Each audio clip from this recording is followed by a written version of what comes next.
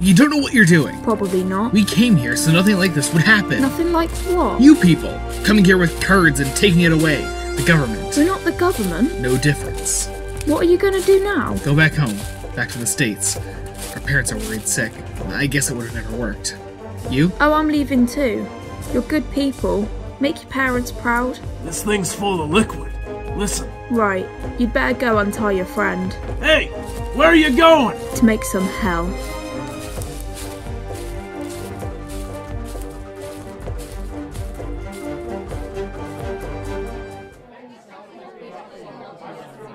Plane's late. Sometimes wish we could use the TARDIS if the cat hadn't screwed things up. Flight 705 to UK now boarding. Ah, excellent. Excuse me, miss. Problem? I'm sorry, but there seems to have been a mistake on your ticket. Mistake? I'll give you a mistake. I'm afraid you're to fly first class.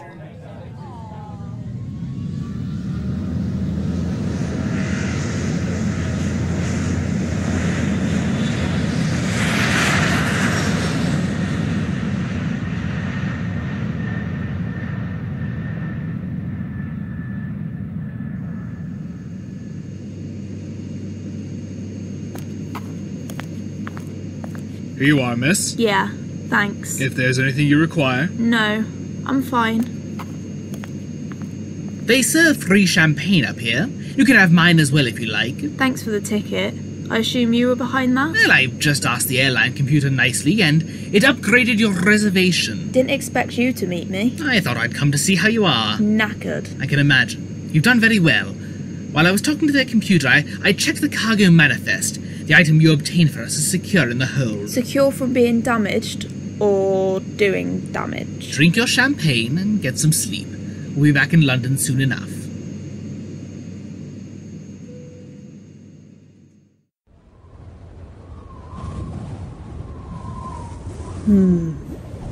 Out of water.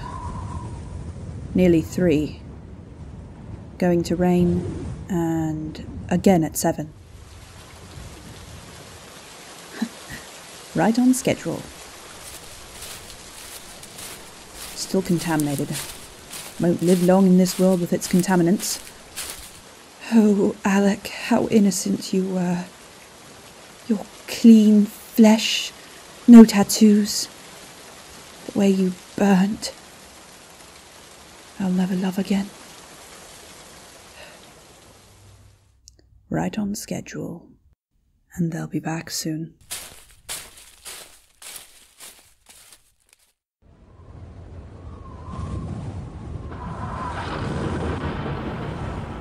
You sure you want out here? Yes, this will do. Ace, come on.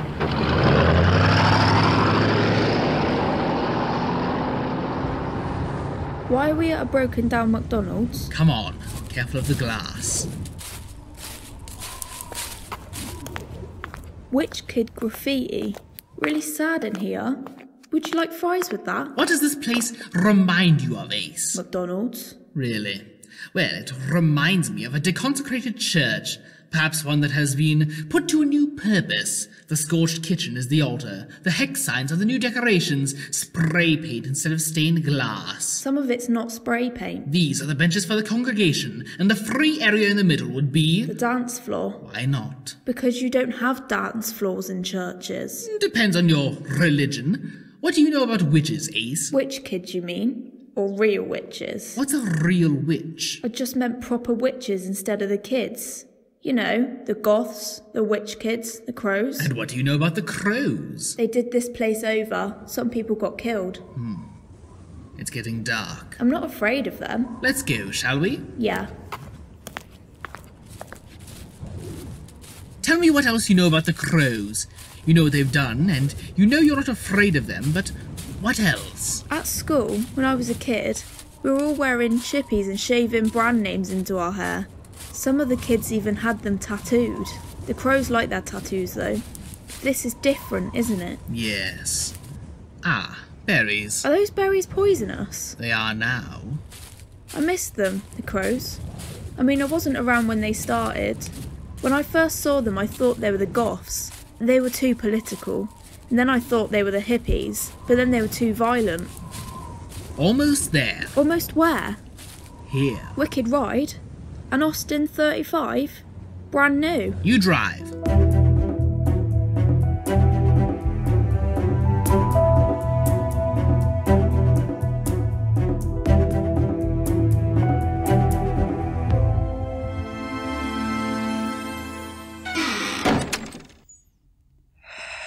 I feel it.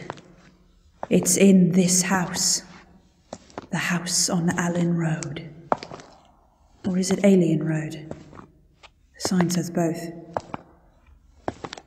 Coming through the floor. A vibration. A doorway to another world. They come.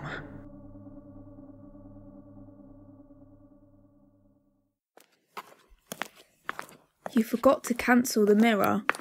And you're not listening. How the hell did that get here? The white van you saw. Yeah, I worked that out. But how did you get it through customs so quickly? Diplomatic seals are handy things. What is this thing? Have you ever heard of cryogenics? Like when somebody gets sick, they put them into a deep freeze. Yes. And they hope one day, in the future, someone's going to thaw them out and be able to cure the disease. Like Walt Disney. Except with cryogenics, you need a lot of technology and a lot of money. This is the poor man's version. Instead of low temperatures, it involves chemicals in a gel which suspend the life processes. You take a durable container, fill it with the chemicals, put the person inside it, and seal it carefully. The search for eternal life has been a recurrent motif in your cultures. It's a form of insanity, and this is one of its more benign manifestations. All you need is a plastic barrel and some storage space, and you've achieved immortality. Of a sort. These are very popular in California. I'll bet. Look inside. Eyes! They're human eyes! Oh, more than that. It's a whole human.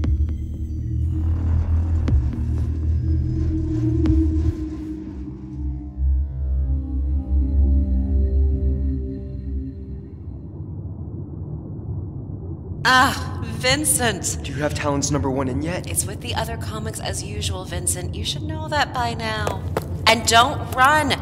I swear, that boy is going to... Oh, not them again.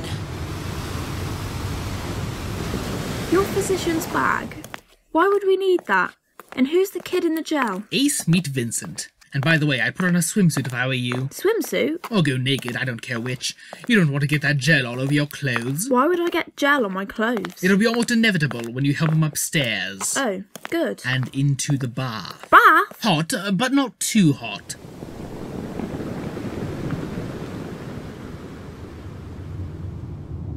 All right, Prescott, get out of my shop. Take a fucking break, you. We have business. Yeah, business. You there, kid. I'm sorry, who are you? Come on, you've seen the posters. They're because of the things I do with kids. Not all kids, just little shits like you.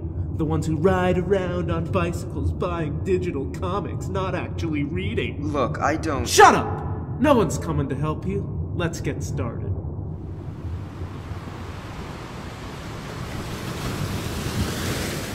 Oh, Doctor, he's heavier than he looks. Don't let him move around before he eats something. And get a shower. The gel is a topical anesthetic. Thanks for the help, Doctor. All right, Vincent, in you get. Hot, but not too hot. Calvin, you wrecked his bike yet? The little shit isn't getting away on our watch. Yeah, I did. Chris, what's that? It's his bike! Vincent! Vincent, are you okay?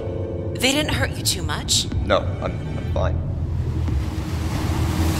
You can't stay here, ma'am. I don't know what we can do. I have someone on it. Butler may be interested in this. He's a candidate for the program. Drowning. Help me. Drowning.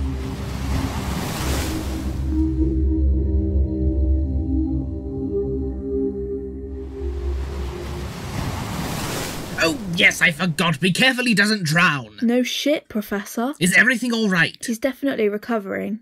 He's gone back to sleep. Yes, he'll have intermittent flashes of wakefulness followed by periods of sleep until he recovers fully from the effects of the gel. Which is when? Oh, a day or so. Plenty of time before we leave. Leave? Good idea, emptying the bathwater. We'll just need him to lie there until he dries off. Leave for where? New York. Fair enough.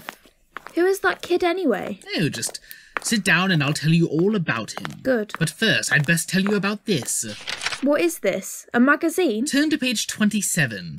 It's this house. Someone's been taking pictures from the hillside. That was me. I wrote the article as well. A doorway to other worlds? That publication is what you might call a fanzine. It is sold to a certain small, specific audience. Young people who are adopting new belief systems, a blend of ecological activism with older ways of thinking. What you're talking about is black magic. Sorcery, to be more precise. In any case, this article was calculated to attract attention to this house, on Allen Road as the signs now say, provide them with just enough information to find it.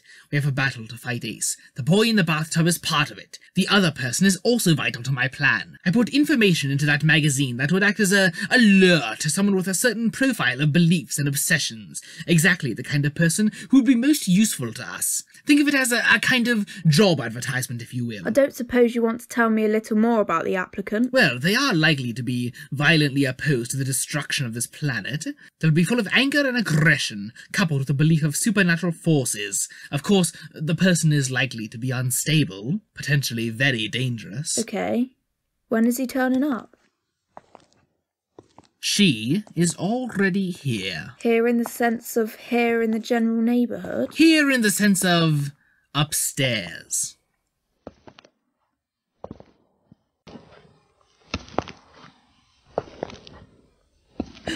Oh, God, what are you doing in there?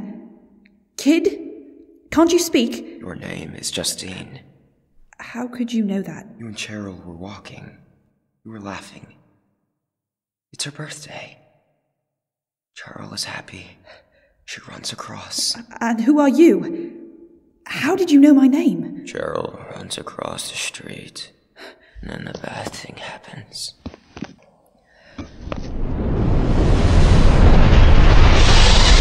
Jesus Christ! What was that? Ah, they've made first contact. Excellent.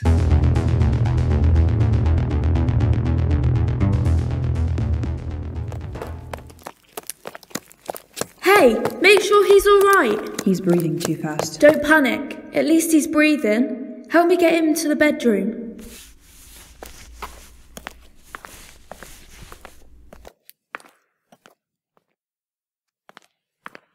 Alright, lay him down here.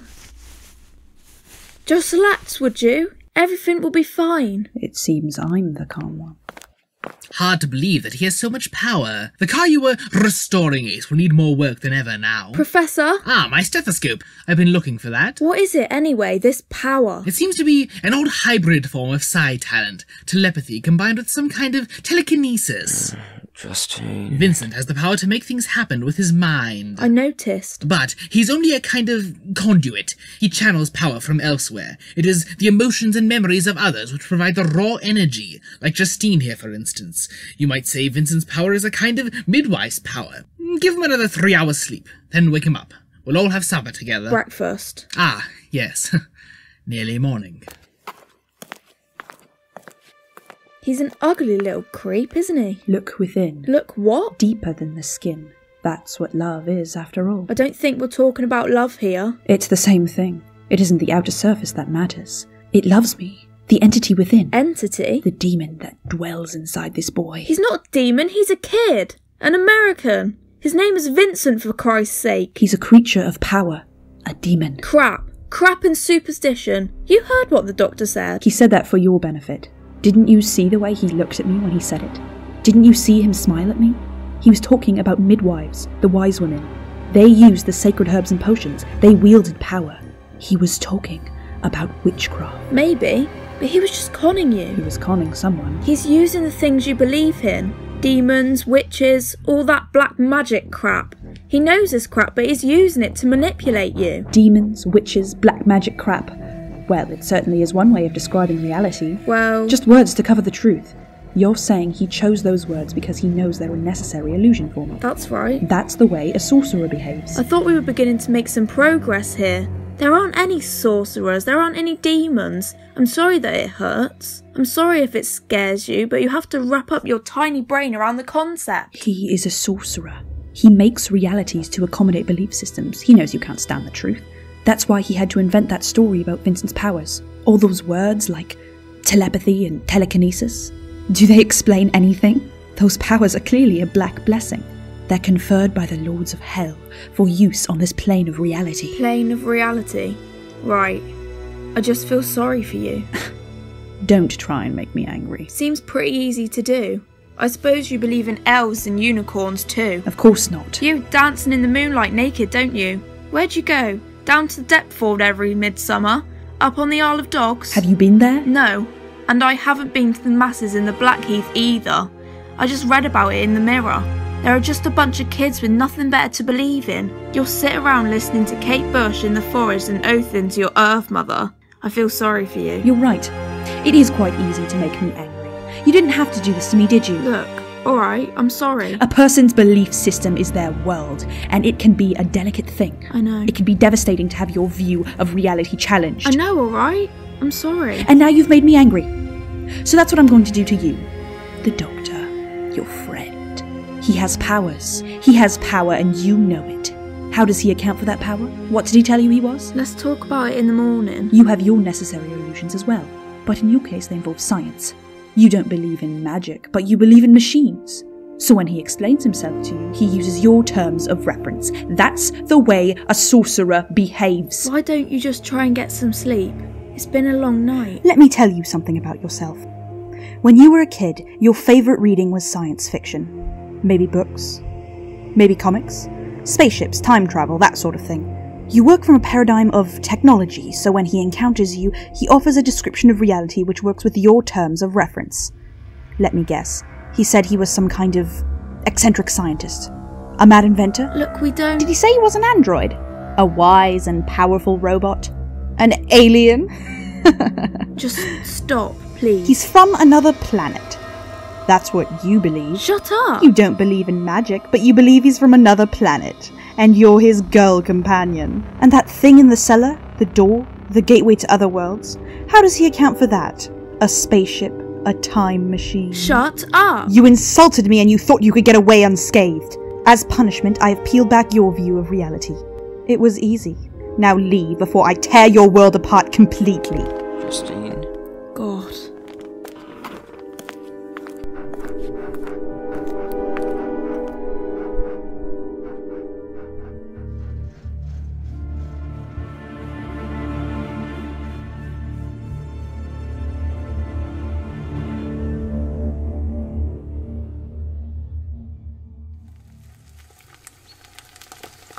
No appetite, Ace? No thanks. I'll have some more, sir.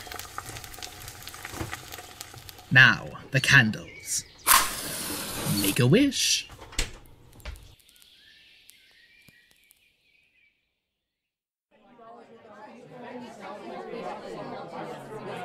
I've never been to New York before.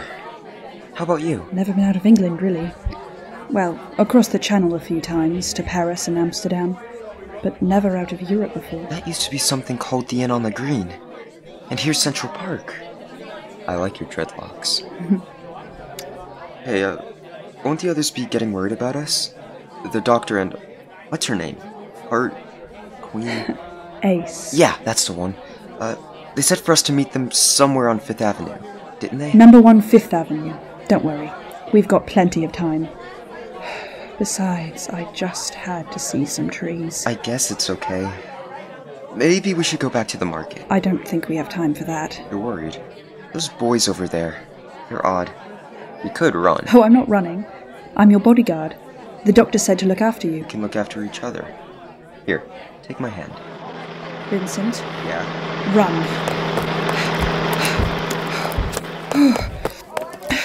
What was that? Just the Butler Institute. They sweep the park every couple of hours. They pick up homeless people for biostock, and... You know, the last time a girl kissed me, something bad happened. I guess... my luck. Justine. All right, Butler. Come and get him.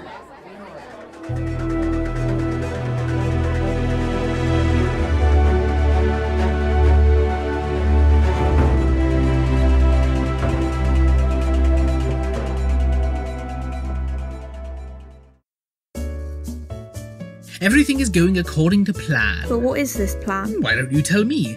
Tell me how much you've worked out and I'll fill in the blanks. Okay, you need a weapon. Those 2 kids are the weapon. I don't know what the target is, but I can guess. That girl's got a thing about cars, pollution, the environment. She's a bit psychotic. Perhaps, but she also needs to be right. This planet is reaching the point of no return. Ordinary people don't have the ability to alter the course of events. Only the big corporations and the very rich have the power to do that. Yeah, but eventually they'll do something. They have to breathe the same air we do. Well, not necessarily. But I'm right otherwise, right? Yes. So tell me why we're standing in the middle of New York City in a chemist. A drugstore. Try to speak the language and adopt the local ways. Are we supposed to meet somebody here? Besides Vincent and Justine, I mean? Yes. Vincent isn't coming back. Justine is arranging for him to go directly to the Butler Institute. They're the target? Yes. One of their research projects. We have to put a stop to it. Just tell me what I have to do. Well, please don't be startled if you hear alarms go off. Or gunfire. Do you mean there's going to be a robbery in here? It's already started. And that's part of the plan too? Not exactly, but the security guards will send a signal which summons the police. And, thanks to the modifications I made to their computer, we can be sure that a certain specific police officer will get the call, and she will come here. And she's part of the plan? No, but her partner is. And he'll be with her? No. He's dead, as a matter of fact. Am I on time? Yes, as I was just saying to Ace, everything is going according to plan. There go the 2 security guards to sound the alarm. Did you manage Vincent all right? I did what you wished. But now... Forgive me, my lord. Cyanide! No! I don't feel a pulse. Is she dead? Yes. Is this part of the plan?